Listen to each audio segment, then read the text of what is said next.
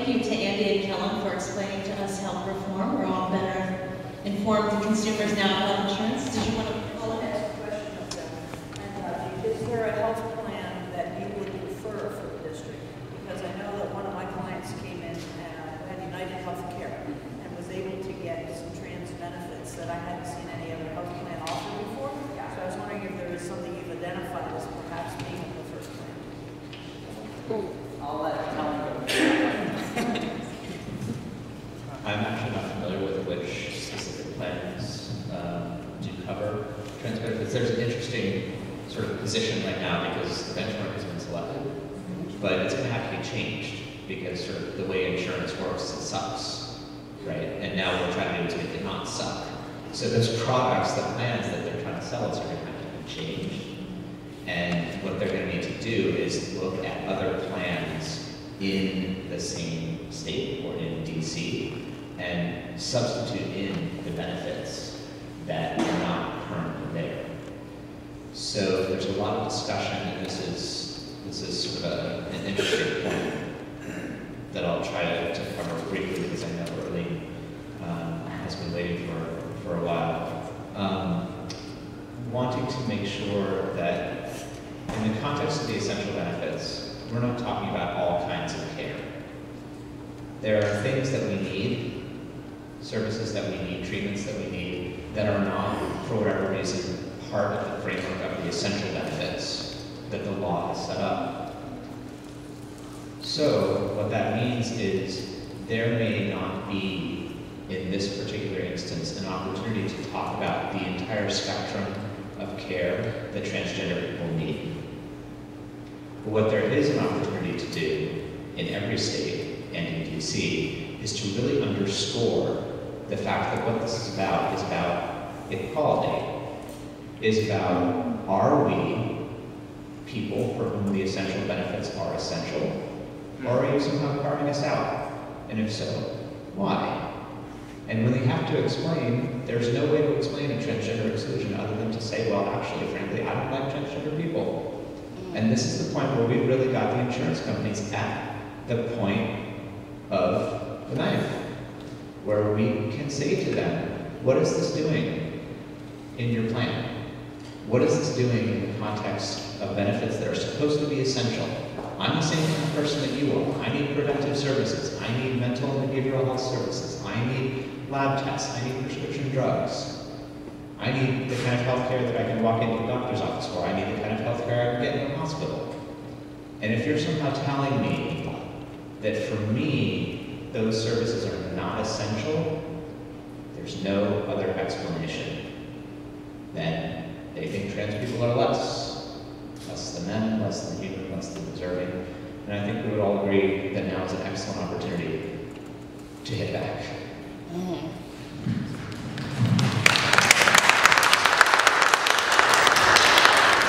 Thank you very much, Helen. That was well said. So I'd like to invite Arlene to share her question with the panel. Is that on? Thank you. Yes, it is.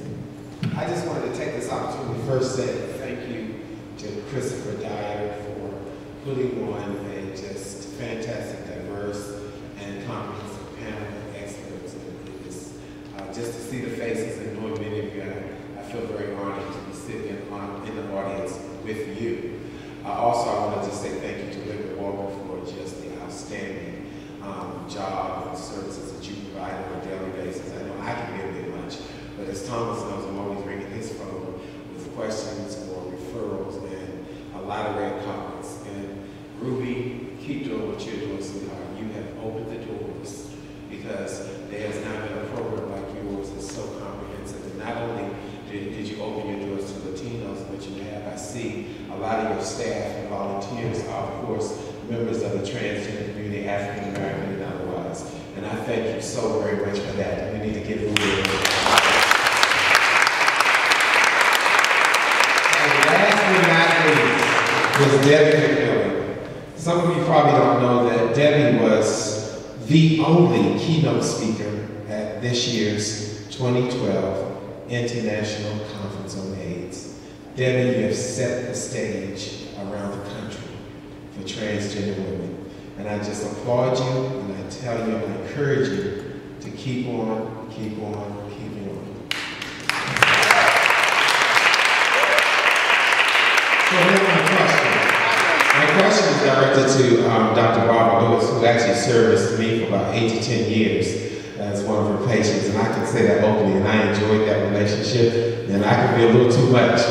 But she's a real doctor. She'll tell you what is good for you, what's not good for you. Dr. Lewis, we have quite a few transgenders that come into the jail. As you all know, I go to the Department of Corrections. Many of them have done either two things. They've accessed services through this popular, well-known doctor on Benning Road, where they've been getting hormones for years and can't get verification that they've been given hormones, or they access hormones through the black market, through meeting girlfriend and girlfriend, and they've been on it for years. And what we're finding through the Transgender Committee is that many of them are coming in complaining about high flashes. They're having a lot of problems in terms of not being able to continue to get hormones. The DC jail has a policy that has been amended now that says any transgenders who had not previously been on medications or do not have proof that they have been on medications, even though they may have breasts and all that, cannot receive hormones. So my question to you is, what do you think can be done? And I know you get a lot of calls because your name comes up a lot from those that ask for confirmation, but for women who don't have any real documentation of how they got their hormones, they have breasts and they're going through the medical process. I mean, the heat flashes and having those problems. What do you recommend that I say to the Department of Corrections, or what should we do to try to get them to maybe change the policy? Because the doctors over there also don't prescribe medications, hormones. Well, that is a difficult one because that requires a policy change for the doctors that are actually over there prescribing. Perhaps we could get somebody to, working with the DC government, to get somebody to go into the jail who is actually willing to see patients and offer that as a service.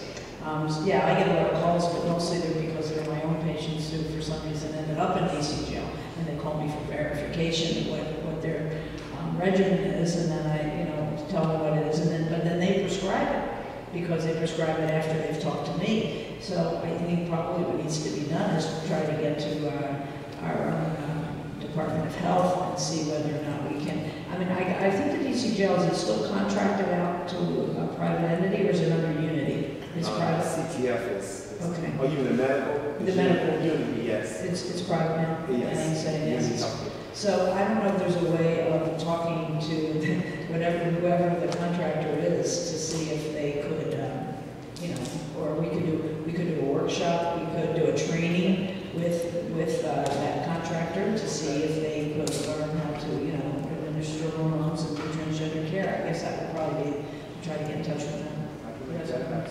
Yeah, I think that's the key right there, education.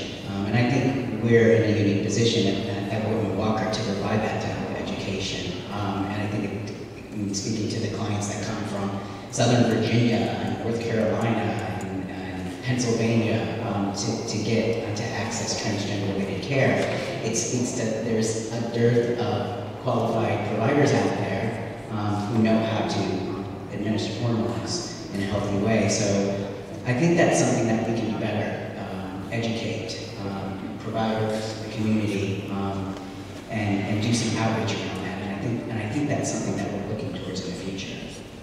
I'll make that happen. Okay, yeah, because we do that. We certainly get calls from like student health services, and we've had a nurse practitioner from the University of Maryland, and she was more than willing to give some of their students, provide her students with hormones, but she wanted some training herself, and she would consult with us. So we certainly can be, consulting.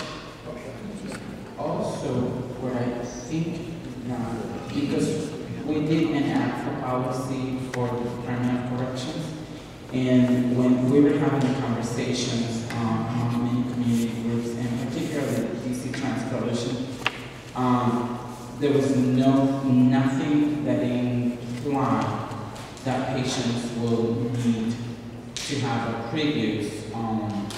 I think what happened is we didn't specify what the requirement would be because we had assumed that once hormones were okay, we never actually You know, because we worked for almost 2 years and we almost sued the government for that policy. And we never really, you know, once they said, okay, we'll provide the hormones, we really didn't go as far as to who was gonna get left out. So I think that that is something that if it's not worked out through, you know, the courtesy that we will give them, we can always go back to the table and demand that that's revised. Because that was something that we thought it was not gonna be a problem, so